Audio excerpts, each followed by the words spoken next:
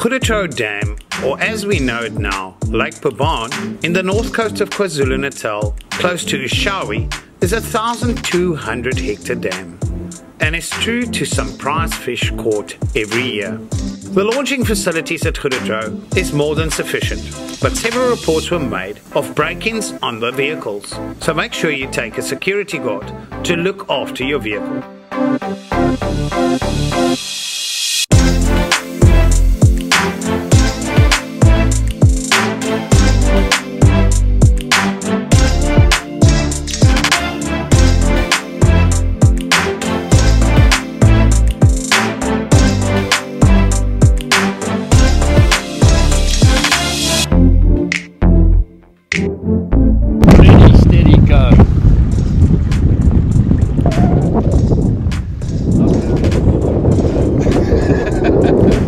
This dam was built in 1980 and opened in 1982, and up to 88 meters deep in certain areas. In general, having steep banks and in some areas gradual slopes.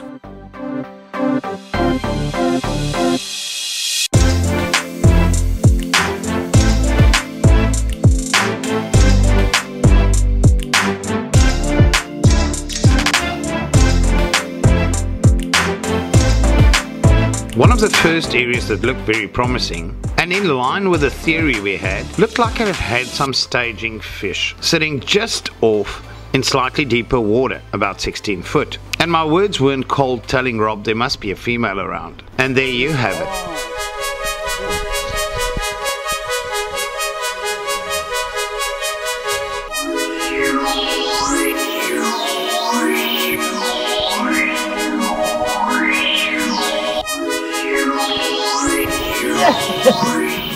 Hey. Much more better. Hey, how's that? Well done, Mr. Fisher. Much more better. Look at that. What a beautiful 2.0 Gamakatsu custom made fluke. And he's fat. She is fat. 1.8? Yeah, because she's so fat. She's a bit short, but she's fat. This dam hosts the original Florida strain only, and as far as my knowledge goes, no northern strain was ever introduced, thus having no hybrids. Furthermore, this dam has many species of fish, no less than 28 different species, and to name a few, numwe, several tilapia species, even freshwater tarpon, and an abundance of bait fish was introduced, even freshwater shad from the States.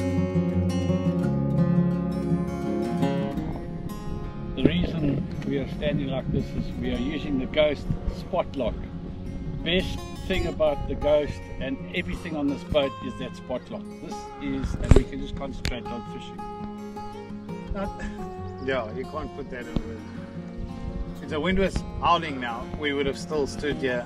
Yes. Still. And there's fish below us, and Andre's convinced that they are staging, and that's what the bigger one just now. So we're going to see if we can get another one or two here.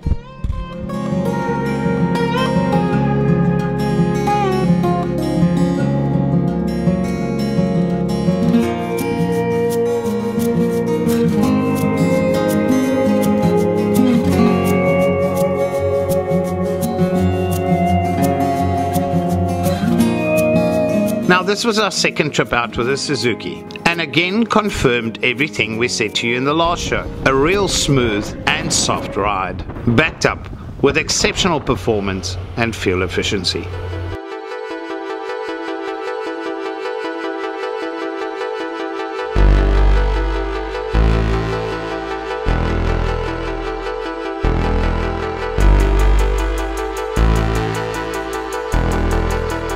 lot of times you'll be fishing, and as your mind wanders and you're not too caught up in trying to catch a fish, that's when they take you and catch you off guard. The chatterbait delivered again.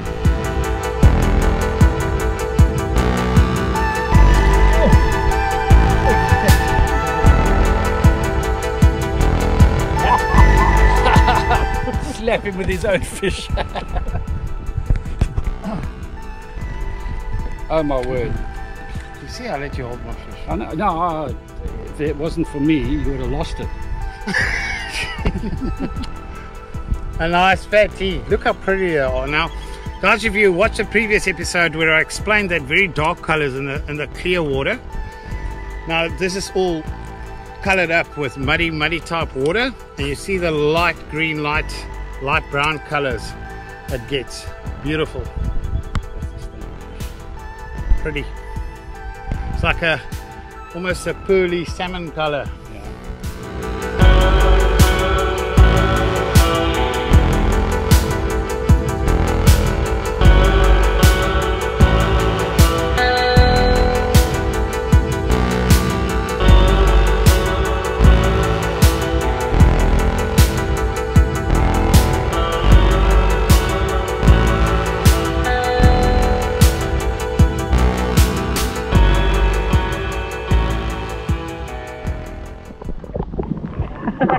They're ready to spawn, or getting ready, fattening up. Thank you. Oh, beautiful. Look how fat he is. Hey? She's fat. Okay, I'm going to let her go, she's bleeding. You see, it is fashion. What? That belly, like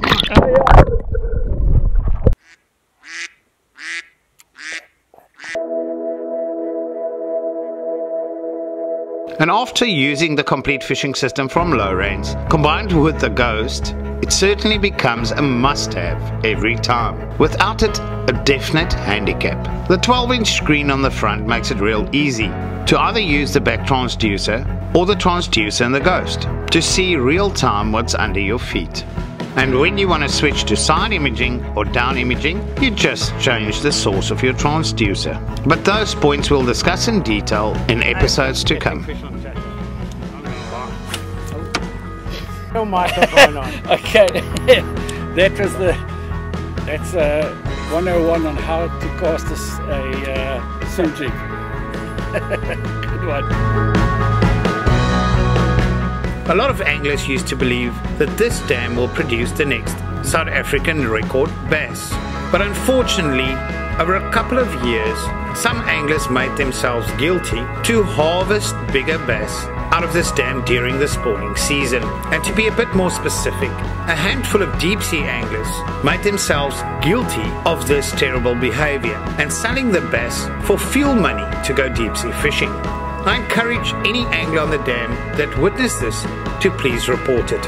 It is essential that all anglers understand that small window for bass to spawn is where they come from the deeper water for a small period of time, and that ensures the future of these awesome catches. So I encourage all anglers to fish responsible and with due respect.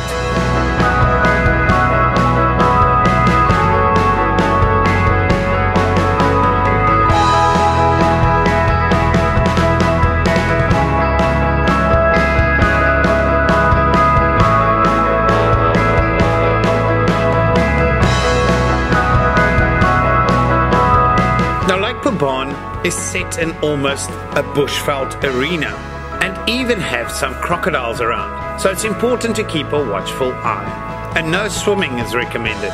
A true taste of Africa right here on our doorstep. The quiet and tranquil surrounding makes just the experience of being on the dam worth the trip.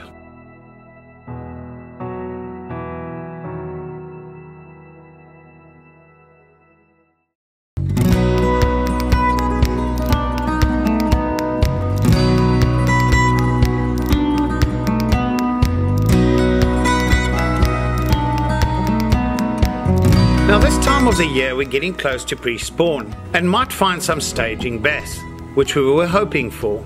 The fishing was tough and we did get a bit of news from guys that were there a week prior, trying what they suggested and some of our own techniques we prefer as well. Especially in the pre-spawn, I find having the complete fishing system of Lorentz handy, and in certain areas where we could see fish gathering is where we spent some extra time and eventually managed to get a bite.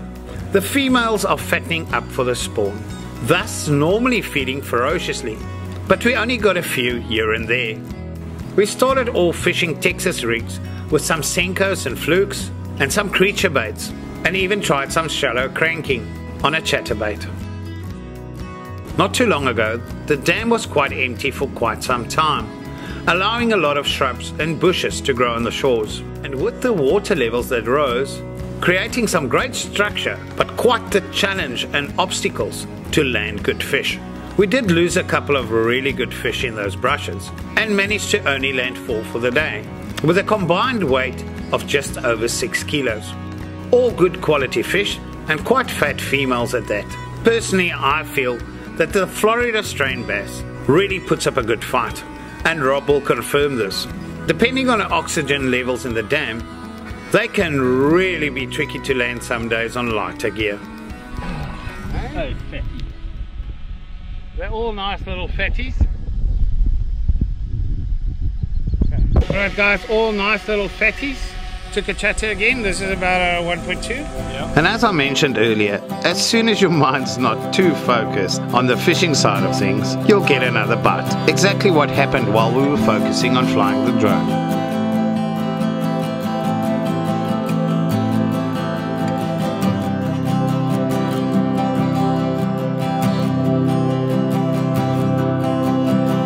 To summarize the day, we found the fish close to steep drop-offs where it levels out towards the shore. Typical for pre-spawn fish. But the bite was slow and very light, and we missed several fish. Even though we only landed the 4 fish, this day was more than just satisfying.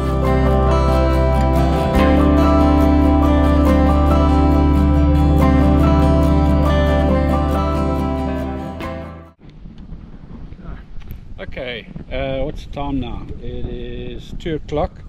We've had a dry spell for a few hours, but we're persevering because there's always good fish around. But it's come up a bit, which is we're hoping is going to turn the fish on. But let's just cast and cast and cast and reel and cast, and no fish. We've missed 2 little ones, but big ones elude us. So we'll give it another half an hour or so, and if we don't, we need another one for bag. We have to get 5 fish. You cannot go fishing and catch 4. So we'll give it a little while longer.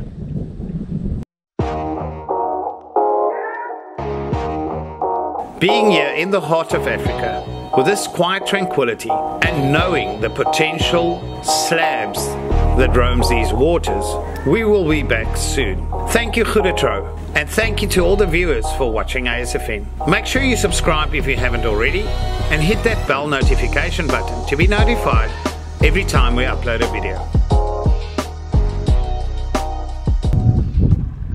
Well, the last few hours was a toil. We got a couple of bites which we missed, and that was it. So it's now 3:10. It's a 2-hour drive back to Durban, so we're going to call it. But overall, it was still a good day. Nice to catch some quality fish. Don't forget to like and subscribe. Have a nice day.